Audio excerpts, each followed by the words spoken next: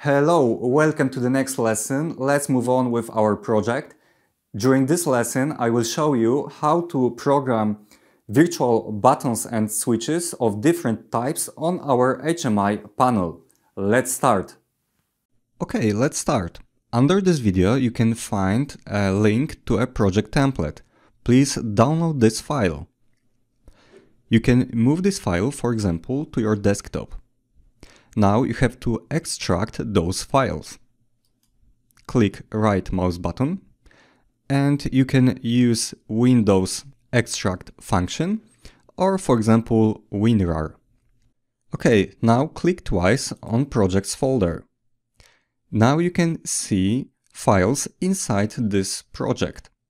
This is the main file that you will open your project with.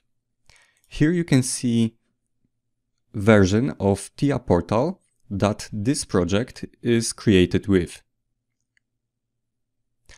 Now click twice on this file and our project is opened. Now click project view on the left lower corner.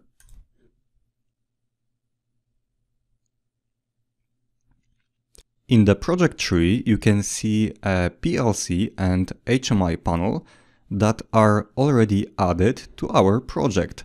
We will start our work with this hardware. Okay, now let's start simulation environment for PLC and HMI panel. Click left mouse button on PLC and click Start Simulation. Click OK.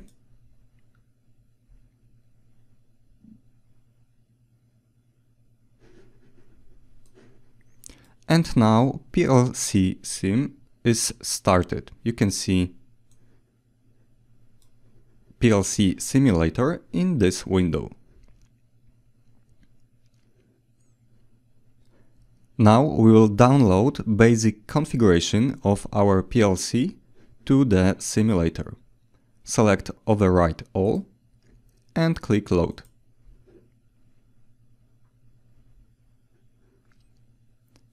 Select Start Module and click Finish.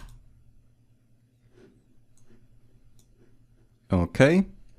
The green LED Run is lit up, so now our PLC is running. Now click left mouse button on KTP 900 and click Start Simulation.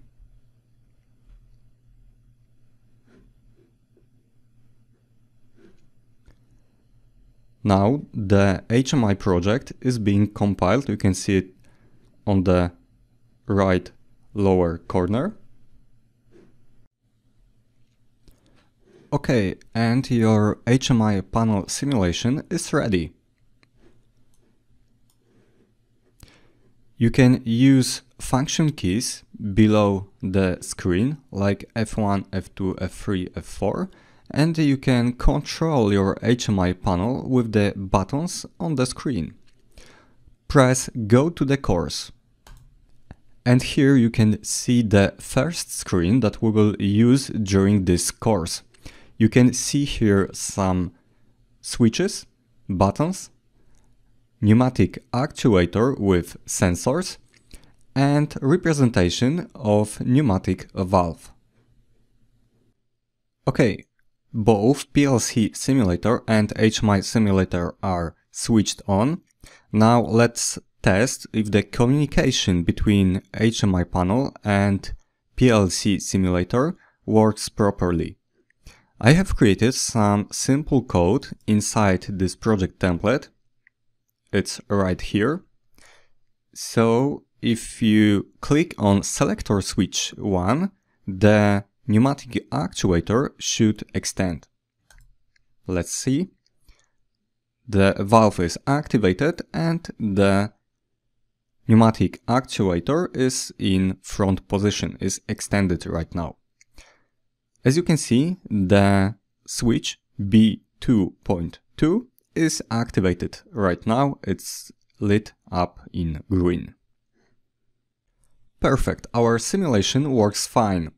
Let's proceed to the next lesson, where we will start declaring first variables to control our pneumatic system. Thank you for watching and see you in the next video.